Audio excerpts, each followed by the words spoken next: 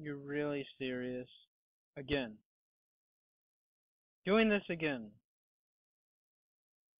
I'm really hoping that it's just an incompatibility between the game and the PlayStation Portable 3000.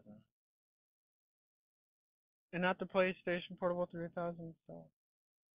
I think I'm going to go ahead and jump right into another game right after this one, as soon as I finish.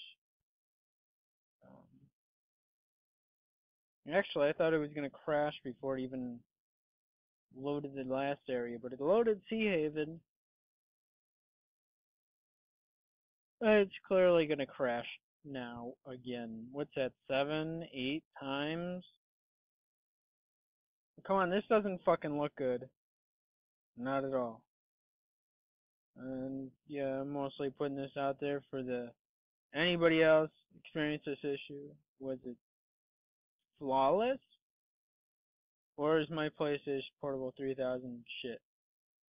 So, I don't know. We will find out soon enough, won't we? Unfortunately. Sadly. Not funly. So it's gonna. I don't know if it's gonna. I don't even think it's gonna load the area. I think it's gonna turn off PlayStation Portable 3000. I mean, I could try cleaning the lens. I doubt that's even gonna matter. It should be working um pristine. So I don't know. This is gonna be some bullshit. It looks like again. So there we go.